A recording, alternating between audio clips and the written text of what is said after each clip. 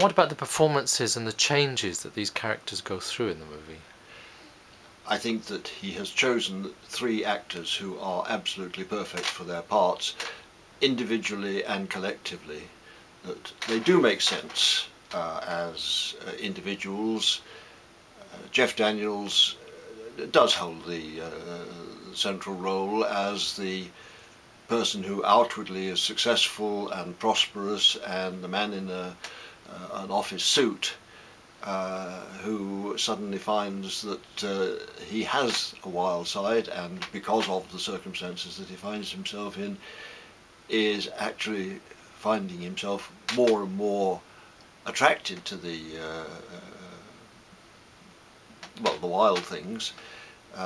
lured on by the very attractive Melanie Griffiths, who makes her every case acceptable and inviting, and then we come to the nemesis in the form of Ray Liotta, and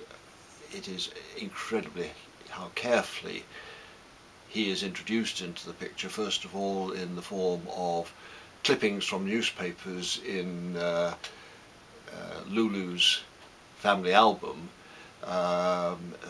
but then again when you actually see him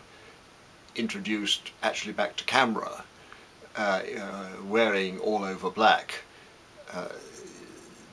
you are